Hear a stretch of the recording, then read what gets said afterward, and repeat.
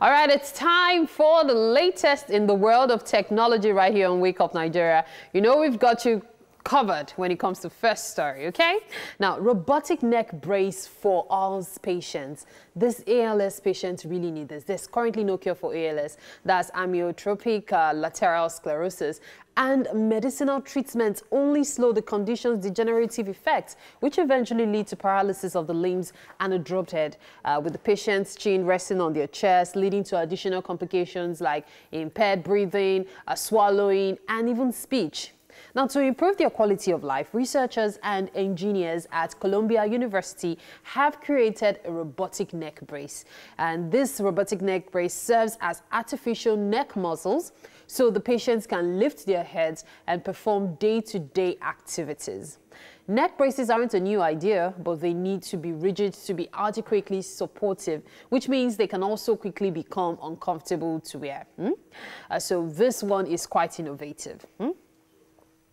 Now, moving on from there, we get to meet the young Nigerian who built the world's first gaming robots. His name is Silas Adekunle, and he's been named as one of Forbes 30 under 30 in Europe under the technology category. Silas Adekunle is the founder of Rich Robotics, which is based in Bristol, England. The company has created the world's first augmented reality gaming robots. Back in 2017, Silas and his team broke new grounds by signing an exclusive sales deal with global technology giant Apple. Fantastic stuff, isn't it? Now, this one would definitely blow your mind, talking about Snap Spectacles 3. The future, of course, belongs to those who prepare for it today. For Snap, the maker of the ephemeral messaging app Snapchat, it's preparing for the future by making a new pair of sunglasses known as the Spectacle 3.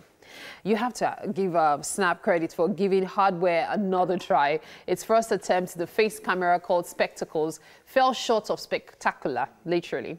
But they're back with a new vision. The yellow rings around the lenses are gone as the company realized the LED were enough indication that users are recording a video.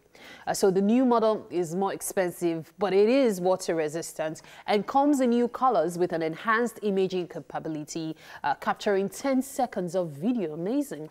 Are you wondering how this works? It's simple. To take a picture, you press and hold the capture button, and to make a video, all you have to do is press the button and let go. Afterwards, it transfers